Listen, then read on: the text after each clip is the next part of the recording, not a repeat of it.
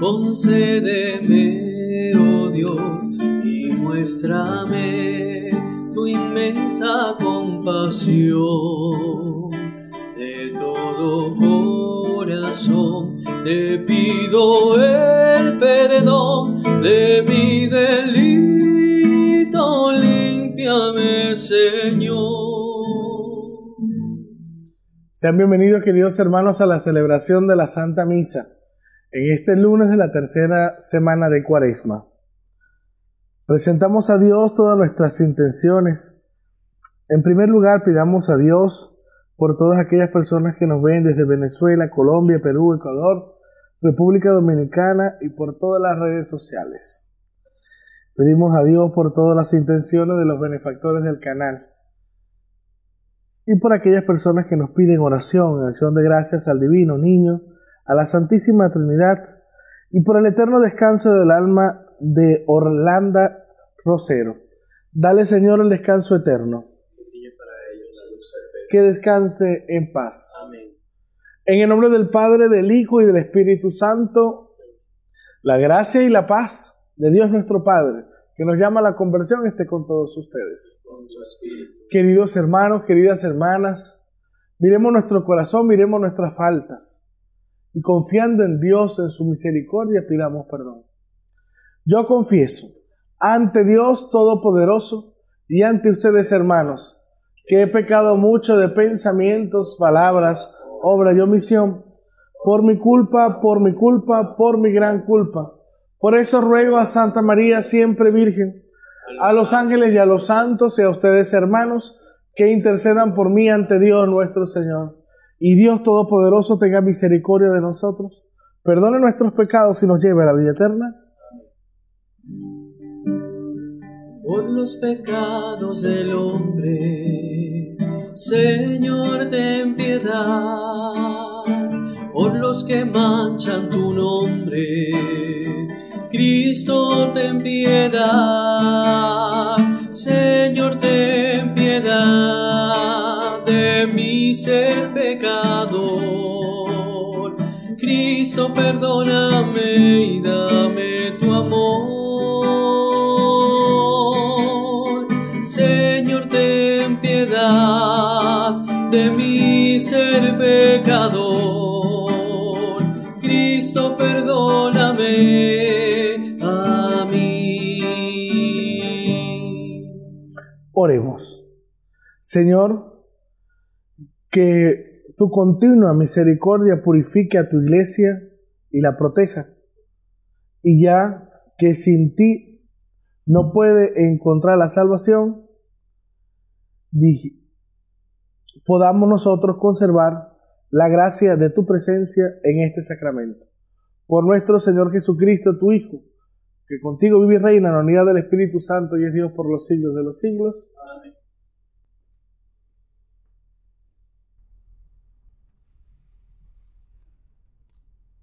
Lectura del segundo libro de los Reyes. En aquellos días, Naamán, general del ejército de Siria, gozaba de la estima y del favor de su rey, pues por su medio había dado el Señor la victoria a Siria, pero este gran guerrero era leproso. Sucedió que una banda de sirios, en una de sus correrías, trajo cautiva a una jovencita que pasó luego al servicio de la mujer de Naamán. Ella le dijo a su señora: «Si mi señor fuera a ver al profeta que hay en Samaria, ciertamente él lo curaría de su lepra». Entonces fue Naamán a contarle al rey, su señor: «Esto y esto dice la muchacha israelita». El rey de Siria le respondió: «Anda, pues, que yo te daré una carta para el rey de Israel». Naamán se puso en camino, llevando de regalo 10 barras de plata, 6,000 monedas de oro, 10 vestidos nuevos y una carta para el rey de Israel que decía: «Al recibir esta, sabrás que te envío a mi siervo Naamán para que lo cures de la lepra». Cuando el rey de Israel leyó la carta, rasgó sus vestiduras exclamando: ¿Soy yo acaso Dios, capaz de dar vida o muerte, para que éste me pida que cure a un hombre de su lepra?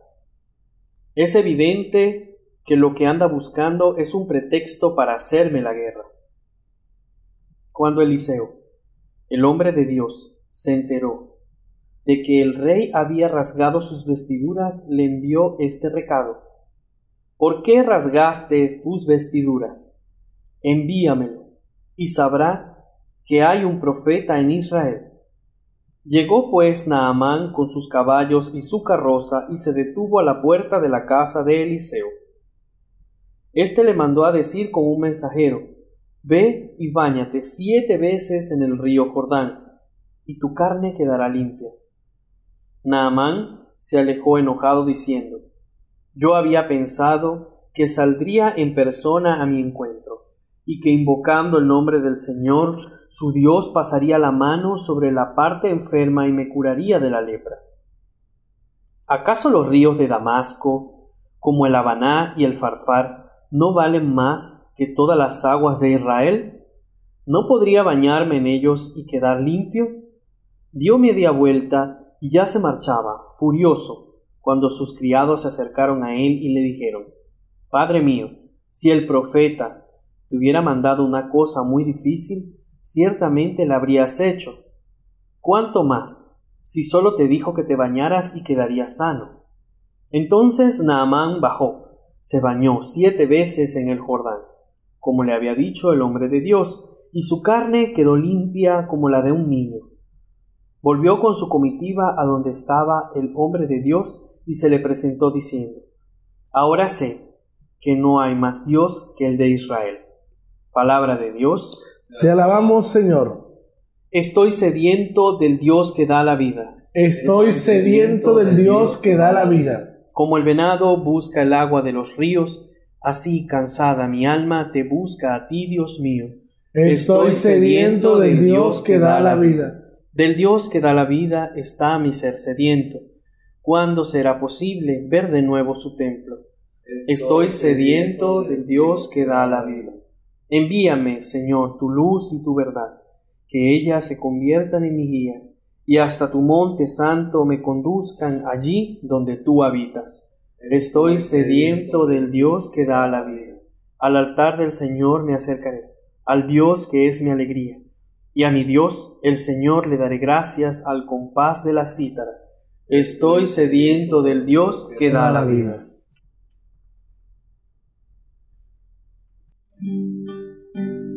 Tu palabra me da vida, confío en ti, Señor. Tu palabra es eterna y en ella esperaré. El Señor está con ustedes. Proclamación de la buena noticia de Jesús según San Lucas. Gloria a ti, Señor. En aquel tiempo Jesús llegó a Nazaret, entró a la sinagoga y dijo al pueblo: Yo les aseguro que nadie es profeta en su tierra. Había ciertamente en Israel muchas viudas en tiempos de Elías, cuando faltó la lluvia durante 3 años y medio y hubo un hambre terrible en todo el país. Sin embargo, a ninguna de ellas fue enviada Elías, sino a una viuda que vivía en Sarepta, ciudad de Sidón. Había muchos leprosos en Israel en tiempos del profeta Eliseo. Sin embargo, ninguno de ellos fue curado, sino Naamán, que era de Siria. Al oír esto, todos los que estaban en la sinagoga se llenaron de ira, y levantándose lo sacaron de la ciudad y lo llevaron hasta la barranca del monte, sobre el que estaba construida la ciudad, para despeñarlo. Pero él, pasando por el medio de ellos, se alejó de allí. Palabra del Señor. Gloria a ti, Señor Jesús. Queridos hermanos, nosotros ya nos encontramos en esta tercera semana del tiempo de la Cuaresma. un tiempo que nos permite a nosotros vislumbrar nuestra vida futura, cómo queremos nosotros ir llevando nuestra vida cristiana en nuestro día a día y cómo queremos también que nuestra familia vaya haciendo camino con nosotros. Fíjense, queridos hermanos, un detalle importante que nos regala la palabra de Dios hoy y nos puede ayudar a seguir dando paso en nuestro camino de fe. El Señor no es bien recibido por su gente, por su pueblo. Fíjense lo que pasa al entrar a la sinagoga. Tiene que predicar a lo que es verdad. No aceptaban a Jesús, no aceptaban a su mensaje. Y Él le dejó claro que vino para todo el mundo y no solamente para un tipo o una clase social o para un grupo político en especial. Jesús ha venido a predicar el mensaje de la salvación y nos los ha regalado a todos de una manera universal. No se lo ha reservado solamente para los apóstoles, que fueron los más cercanos. El mensaje de la salvación ha llegado al mundo entero porque Jesús lo predicó por donde pasó. Y varios hombres y mujeres han asumido esto como una verdad en su vida y lo han podido llevar hacia otras periferias. Por eso es que ha pasado tanto tiempo y nosotros tenemos eso como un regalo que el Señor nos ha hecho. Y todavía hoy en día somos muchos los que estamos llamados a sembrar el Evangelio. ¿Quiénes somos los muchos? Todos los bautizados. Esa es la misión que nosotros tenemos. Predicar y anunciar a Jesucristo. Y más en este tiempo para que muchos se conviertan y podamos celebrar la Pascua como Él quiere. Fíjense, queridos hermanos, que el primer sentimiento que describe la palabra de Dios es que se llenaron de ira. No les gustó que Jesús se lo dijera. Y querían ya lanzarlo por aquel despeñadero. Y hay cosas que nosotros tenemos que decir, anunciar el Evangelio, pero también tenemos que denunciar algunas cosas que no están bien. Y nos toca llamar la atención en las casas, a nuestros hijos, a nuestros esposos, a nuestras esposas, a nuestros amigos, hacerles ver muchas veces que estamos cayendo en errores que no son convenientes. Y en vez de sentirse salvados, se sienten cada vez más condenados. Y nosotros no podemos permitir que los nuestros se condenen. Si nosotros, tú y yo, conocemos la verdad de Jesucristo, tenemos que predicarla.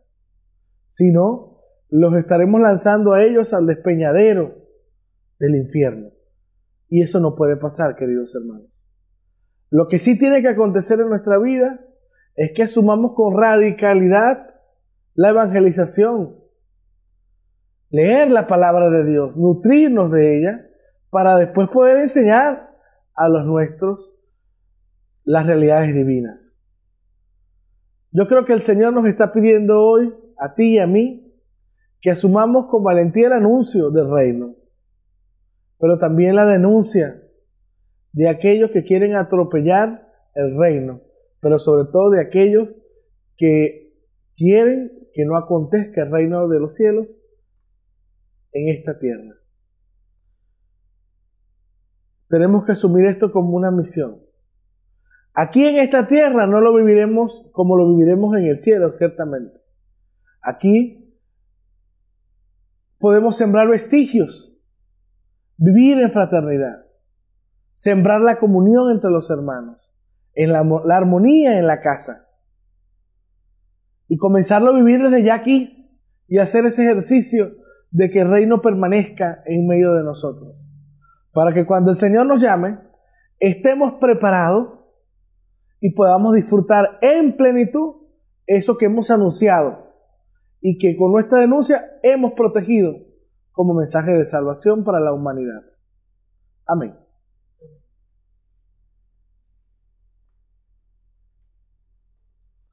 Presentamos a Dios nuestras intenciones. En primer lugar, pidamos por el Papa Francisco, nuestro obispo, y todos los pastores que cuidan de la iglesia para que el Señor los acompañe con la fuerza de su Espíritu, roguemos al Señor.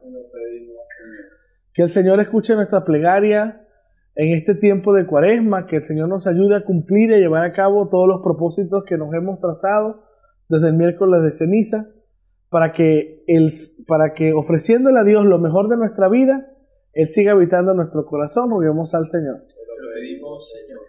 Por todas las intenciones que nos piden cada uno de ustedes, para que el Señor les conceda la gracia que tanto necesita su corazón, roguemos al Señor. Te lo pedimos, Señor. Escucha, Padre bueno, estas oraciones que te hemos presentado y aquellas que han quedado en lo profundo de nuestro corazón.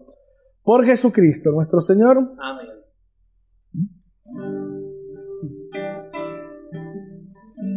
Queremos ofrecerte nuestras vidas, nuestro ser, Señor,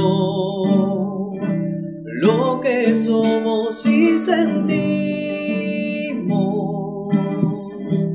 lo que hacemos y vivimos. Queremos darnos como ofrenda ante ti, Señor.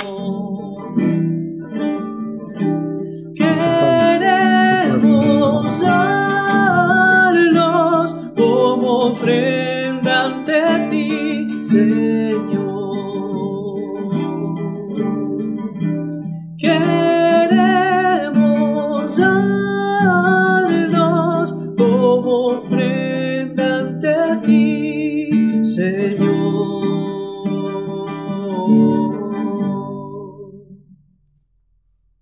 Oremos, hermanos, para que este sacrificio mío de ustedes sea agradable a Dios Padre Todopoderoso. El Señor reciba de tus manos este sacrificio para la alabanza y gloria de su nombre, para nuestro bien y de toda su santa iglesia.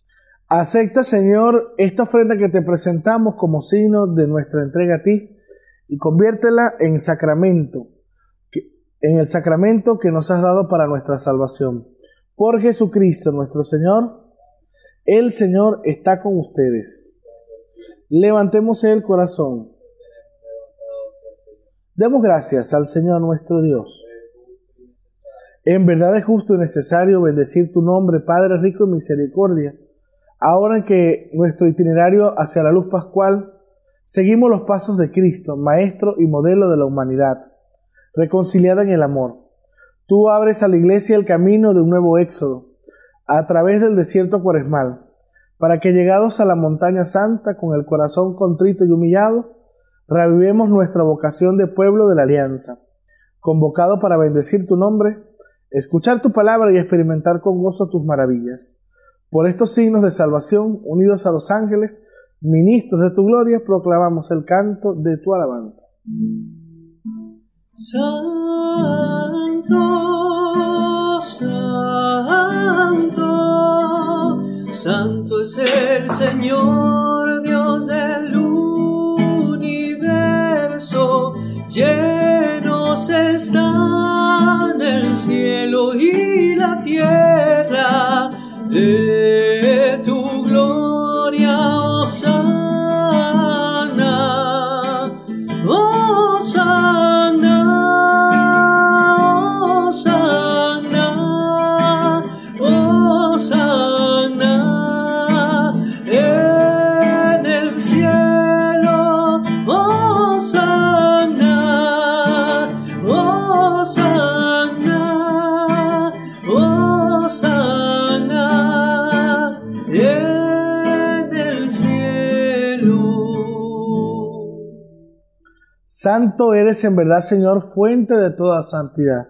Por eso te pedimos que santifiques estos dones con efusión de tu Espíritu, de manera que se conviertan para nosotros en el cuerpo y la sangre de Jesucristo nuestro Señor, el cual, cuando iba a ser entregado a su pasión voluntariamente aceptada, tomó pan. Dando gracias, lo partió y lo dio a sus amigos, diciendo: tomen y coman todos de él, porque esto es mi cuerpo que será entregado por ustedes.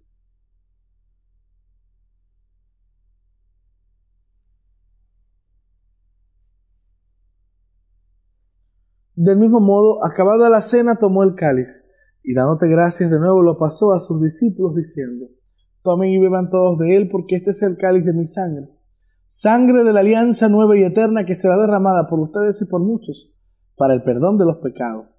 Hagan esto en conmemoración mía.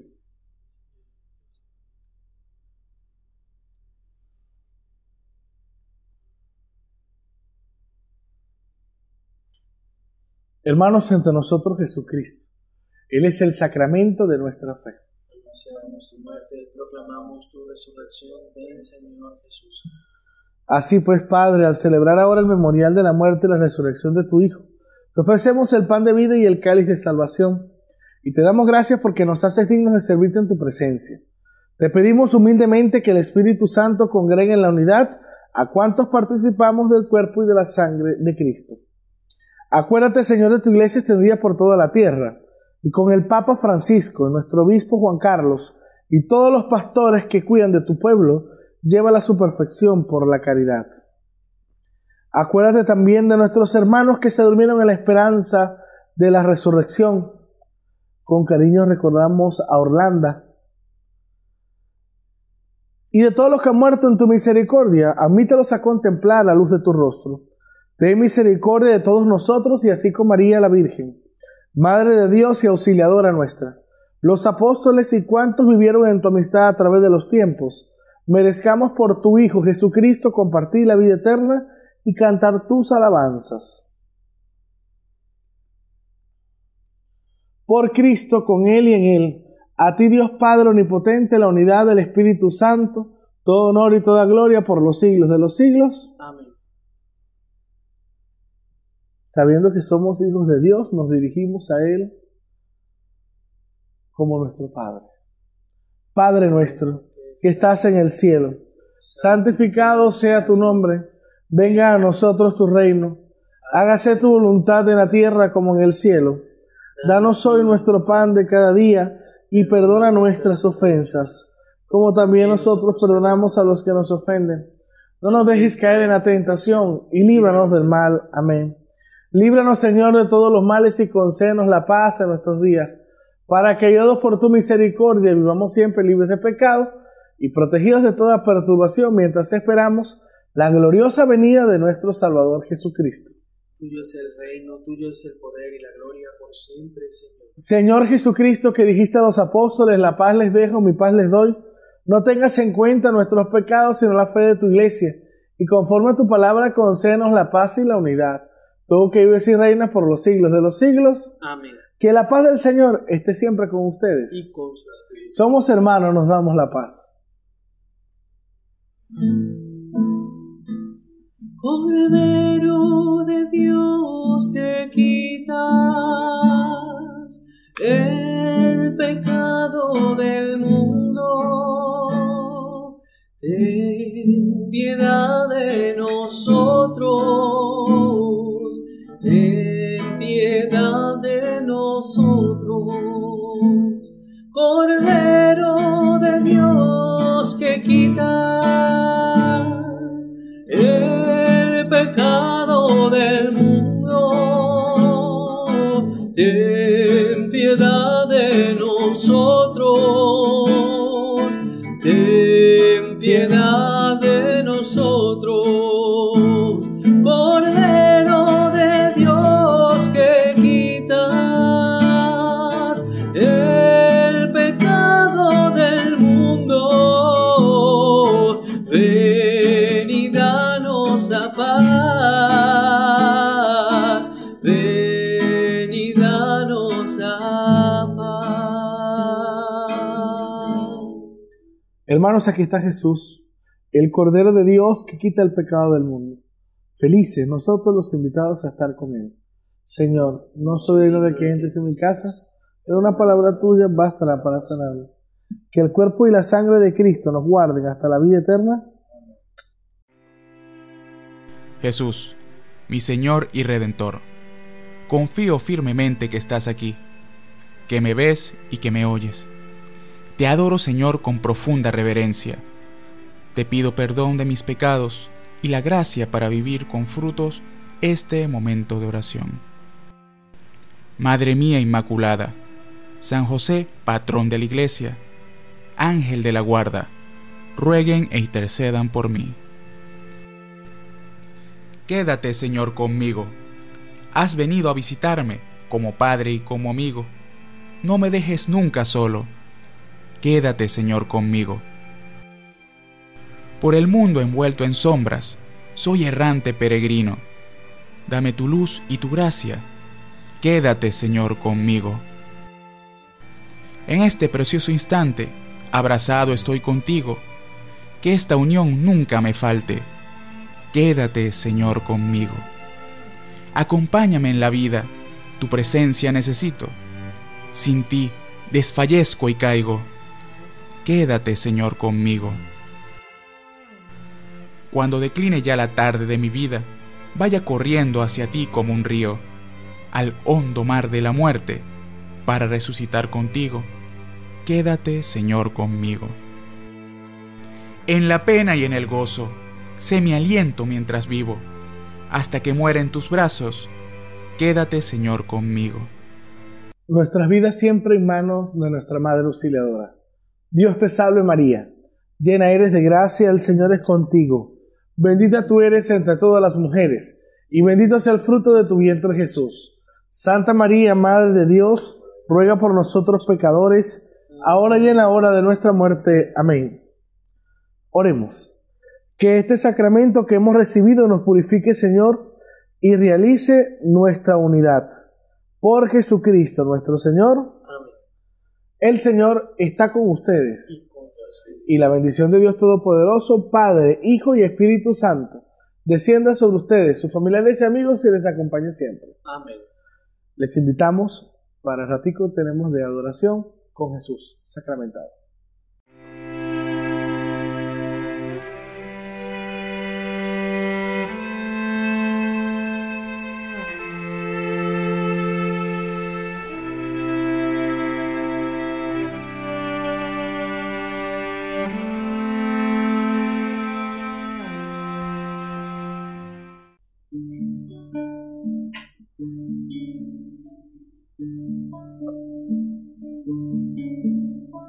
Quédate, Señor, un rato más.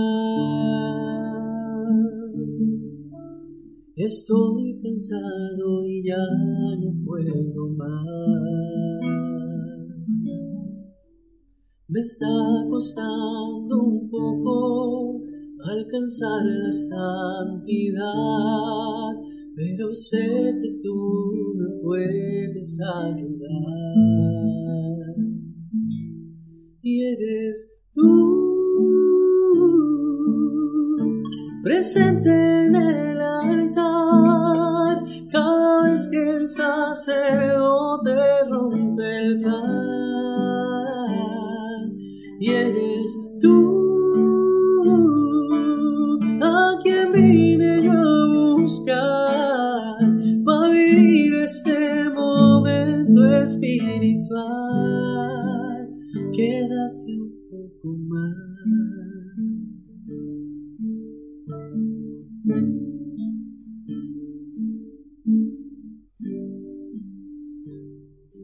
Gracias, Señor, por haberte quedado en este pedazo de pan como alimento para la salvación del mundo. Es disfrutar el cielo en la tierra, contemplándote. Es convertirnos a nosotros también testigos de ese milagro que ocurre en cada Eucaristía. Por eso te pedimos, Señor, que sean muchos los milagros que ocurran en los corazones de la gente que nos acompaña en nuestro canal, que nos escucha y vive con nosotros este momento de oración. Mira, Señor, a tu pueblo, cómo va caminando contigo. Mira, Señor, a tu pueblo que ofrece sacrificios en este tiempo de Cuaresma, para que te adentres en el corazón de cada uno de ellos y te quedes para siempre, para escucharte todos los días y cumplir tu voluntad en nuestra propia vida. Amén. Y eres tú, presente en el altar, cada vez que el sacerdote rompe el pan. Y eres tú, a quien vine yo a buscar, para vivir este momento espiritual.